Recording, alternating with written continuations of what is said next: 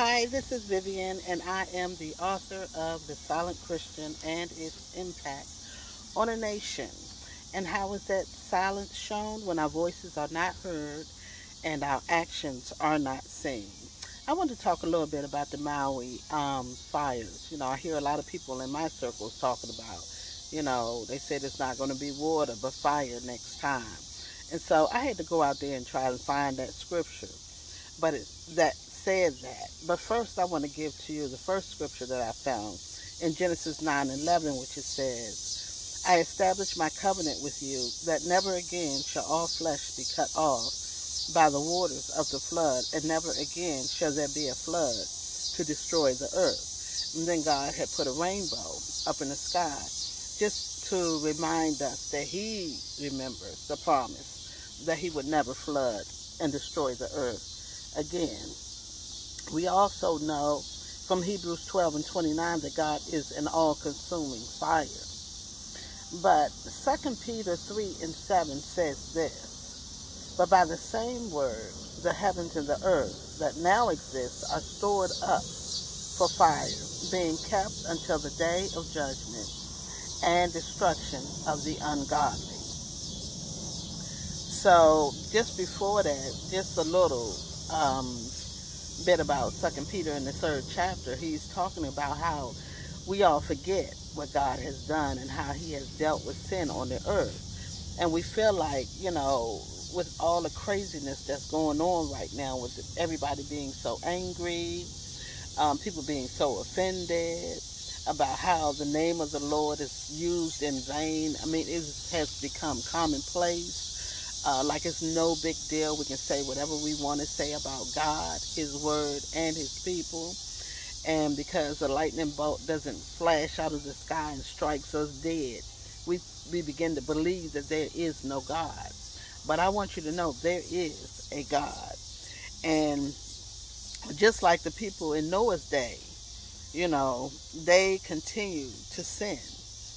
They so easily did they forget what happened during the flood and how God, had Noah to build that big ark and close them up, and they were, everybody outside of the ark was destroyed, but everybody that was in this ark was saved. And we think that because he doesn't act towards our sin immediately, it's almost as if we're getting away with it. And that's not the case. Because 2 Peter, the 3rd chapter, in the very next verse, the 8th verse, says that he wants us to remember that a day with the Lord is equal to 1,000 years, and 1,000 years is equal to a day. So just because God doesn't just jump down out the sky and whack-a-mole you on top of your head for your sin does not mean that he does not exist. But the 9th verse is a much beautifuler verse to me. It says, the Lord is not slack concerning his promise, as some count slackness, but is long-suffering toward us, not willing that any should perish, but that all should come to repentance. But the day of the Lord will come as a thief in the night, in which the heavens will pass away with a great noise, and the elements will melt with fervent heat. Both the earth and the works that are in it will be burned up. God is long-suffering.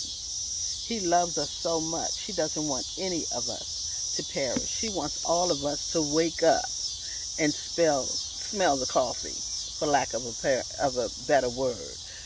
Everybody's talking about the woke generation. I don't even believe that half of the people talking about being woke understand what woke is. But we need to wake up and realize that just because God is a long-suffering God, he's a compassionate and he's a loving God, does not mean that there are not consequences for our actions. Maui showed us just how destructive fire can be. When we look at those pictures on the screen, there's nothing there but soot and ashes. That's it. The Bible clearly talks about a lake of fire. In Revelation, the 20th chapter, the 10th verse, it tells us that the devil will be cast into the lake of fire. Revelation, the 21st chapter, and the 8th verse says, the cowardly, the unbelieving, the abominable, the murderers, immoral persons, sorcerers, idolaters, liars will have their place in the lake of fire. And then in Revelation 20th chapter, in the 15th verse, it says, and those people whose names are not written in the book of life will also be cast into a lake of fire. Now, I don't know if this means that the entire earth, when we go back to 2 Peter, the 3rd chapter and the 6th verse, the 7th verse, if the entire earth will be set on fire, then that means that the good folks and the bad folks, will we have God remove his people from the earth and then burn up everything else? I don't know. It doesn't specifically say, and I can't specifically say. But one thing I do know, he says, no man knows the hour when the Son of Man shall return. That part I do believe. And what that is a reminder for us that we need to be ready when he comes back. You know, there's a lot of talk about Christianity and that it's not real, and you need to study God's word for yourself. I'll admit there are a lot of things that I learned in church that I found out were not in the Bible. There are a lot of things that are being taught on TV by some famous preachers and famous pastors, which I can't find any biblical reference for. But I had to find that out for myself. I had to pray.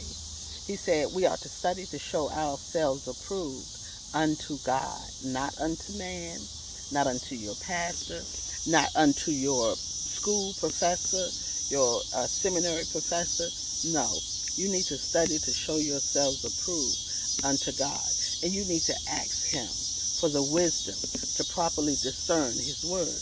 And he will give you that wisdom, and he will grant you that wisdom and grant you that understanding. But you have to ask for it. So, what am I saying to you, silent Christian? We can't be silent anymore.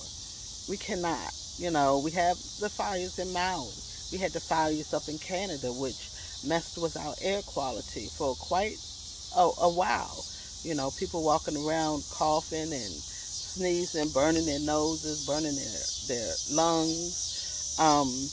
They talking about Hurricane Hillary, I believe, which is going to dump so much water, you know, the amount of water equivalent to a year's worth of rain in one place in one day. You know, we have to take these signs and these things that are happening on our earth as warnings to get our stuff together, to get our life together. You know, we are all supposed to share the good news of Jesus Christ, the good news of God's word.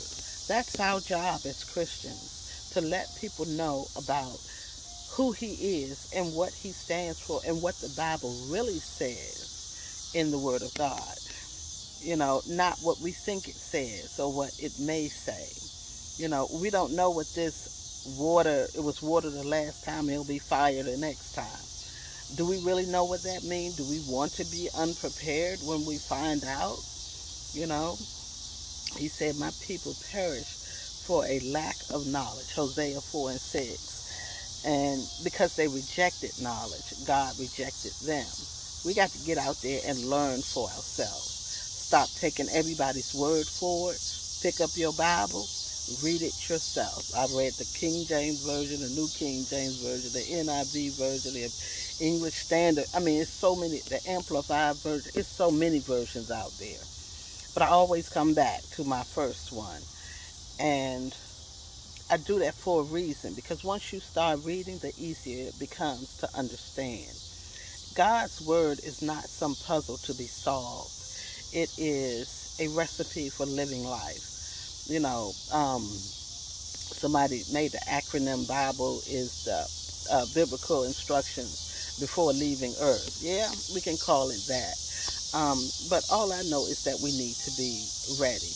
And to do that, we need to repent, and we need to ask God to forgive us of our sins and wash us white as snow, because he says he'll throw our sins as far as the east is to the west. Praise God. But we have to ask for forgiveness, and we have to forgive others, because if we don't forgive others, we cannot be forgiven.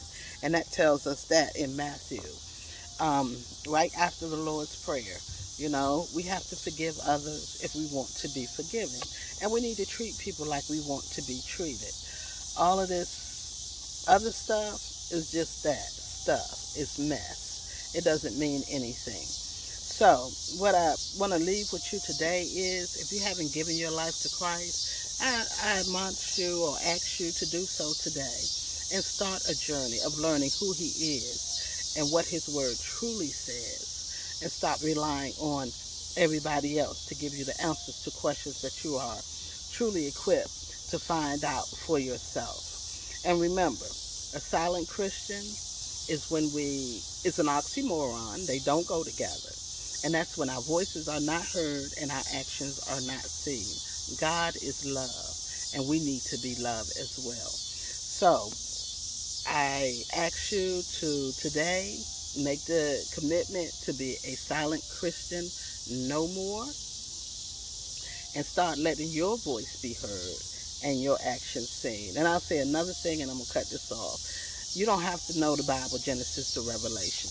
God will put things and people in front of you that can challenge the things you do know. So know what you know, and learn what you need to learn, and study to show yourself approved unto him.